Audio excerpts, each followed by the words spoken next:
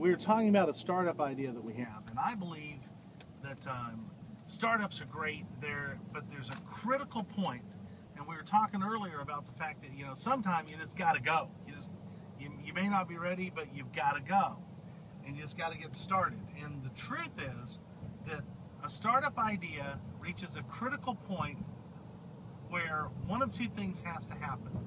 Either A, it has to have such a compelling reason that emotionally it can be carried through conception and to launch without worrying about number two. And number two is that it has to make money quickly.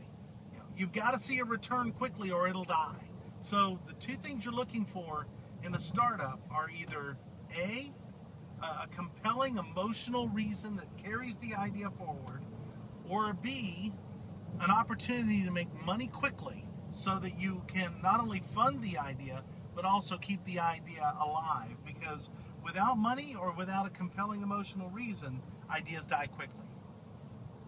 So that's what I'm thinking about with this idea that we're talking about, is that we need to figure out a way to either get to the money quickly, or we need to figure out the emotional reason that we're going to continue to do this.